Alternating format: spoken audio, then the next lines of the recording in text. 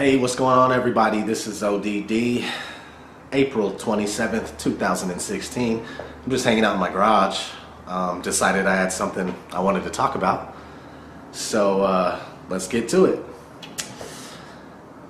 NASA, sometimes they tell us the truth, and us conspiracists and people with eyes to see and ears to hear, we're like, did you hear what he said? They just admitted that they can't, go past low Earth orbit or something like that. And there's plenty of these videos all over the place. Like my buddy from Germany, Cesar, he posts some videos with the NASA astronauts admitting that they can't go past low Earth orbit. But anyway, it's like, they tell us the truth, and us, we're like, oh yeah, why isn't something being done about this? And then the NASA fans, science buffs, space freaks, they're like, no man, you're taking that out of context. He didn't mean it like that. Go kill yourself. You're retarded. Don't have children. The basic three. The 3-point combo. Go kill yourself, retarded person that shouldn't have kids. Beep, beep, beep, So they hit us with the three piece. And we're like, nah man, these guys are telling us they can't go past low Earth orbit. Listen to this first guy that I got lined up. He's Mark Geyer, the program, the manager for the Orion program. Just like a 10-second clip of him basically saying that we're gonna finally get to go out and venture into outer space soon with the program that he's working on. And it's pretty crazy, man. You just got to listen.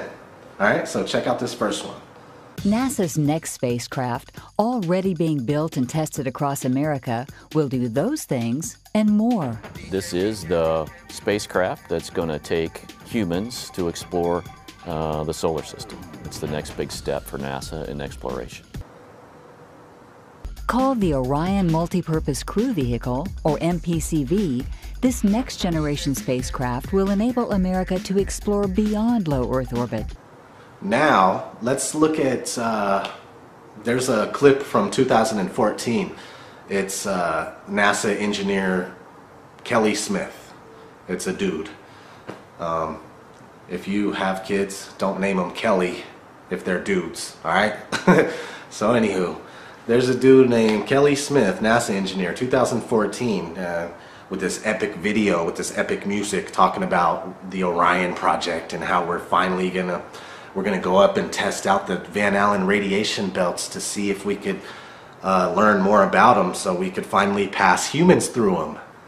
But the thing is the moon is on the other side of the Van Allen radiation belts, which I want to talk about the Van Allen radiation belts in more detail a little towards the end of the video, but check out this clip.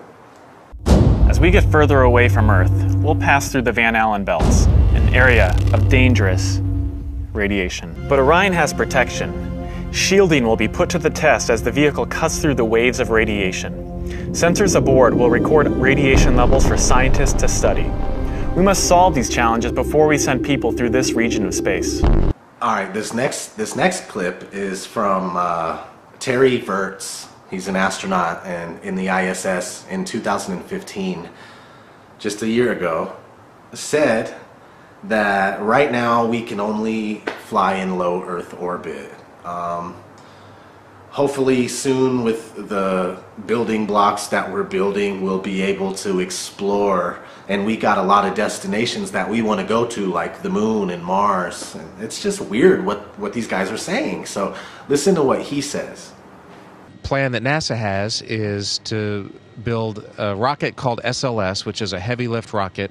It's something that is much bigger than what we have today, and it will be able to launch the Orion capsule with humans on board, as well as landers or other components to destinations beyond Earth orbit. Right now, we only can fly in Earth orbit. That's the farthest that we can go, and this new system that we're building is going to allow us to go beyond and hopefully take humans into the solar system to explore. So the moon, Mars, asteroids, there's a lot of destinations that we could go to, and we're building these building block components in order to allow us to do that eventually. See, like allow us to do that eventually. we're working on it, and so it can allow us to do it eventually. But 45 years ago, we were going to the moon. How the hell did we go to the moon if we have all these issues now, and we lived in a more advanced technological society? NASA's been taking billions of dollars each year, and we've only went to the moon 45 years ago, and now we can't even get past low